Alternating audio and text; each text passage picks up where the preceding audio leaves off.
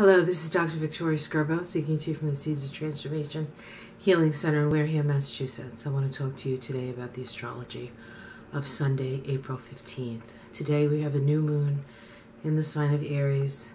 The Aries new moon occurs at 28 degrees of Aries, and it is conjunct Uranus at 29 degrees of Aries.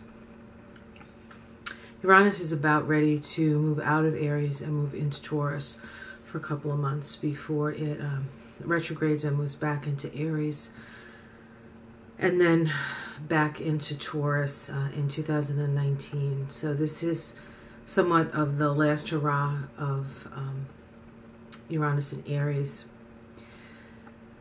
The sign of Aries is the start of the zodiac. There is an energy of becoming. There is an energy of moving forward. There's a lot of force in Aries. The function of the force of Aries is to emerge and become. With Uranus in a conjunction to that, we have an opportunity to become more than we ever imagined possible. Uranus is the energy that breaks us free from the constraints of the status quo, the constraints of the social order. It deconditions us from the conditioning influence of Saturn. Saturn at this time is in Capricorn, very powerful position for Saturn. The ruling planet of Aries is Mars, and Mars is also in Capricorn. In fact, Mars is sandwiched between Saturn and Capricorn on one side and Pluto and Capricorn on the other. Saturn is one of the archetypes of Saturn is the Grim Reaper.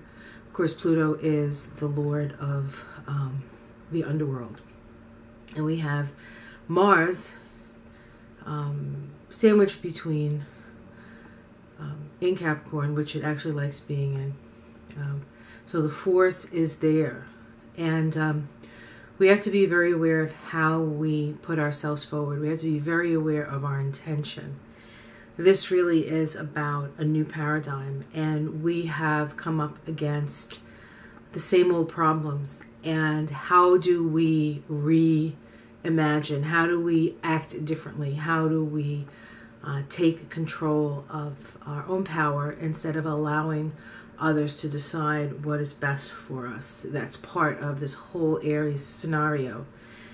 And it's really not just about doing your own thing and, you know, getting your own way, but it's about how can we coexist in the world with others and live in a world that's not dominated by death, but dominated by by life and the ability to live with one another. The old paradigms are breaking down. It's time for us to respond to life in a different way, and that's part of what this Aries new moon is asking us to do. So even though it is considered a warlike energy, it's really not about war. It's about survival. And if we continue to do the same things that we did to quote-unquote survive, we're all, none of us will. So this is an opportunity to reframe the conversation, do things differently, have your voice heard, and let's work together toward a more peaceable solution for our planet, for everyone living on the planet and all the creatures we share the planet with. Have yourself a great day.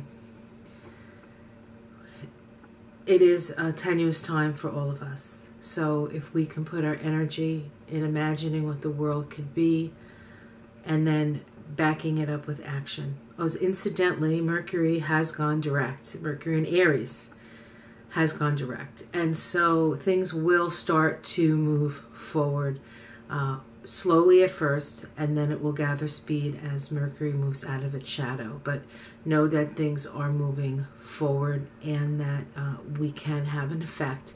Just make sure that the effect is a positive one. I'll see you again tomorrow. Ciao.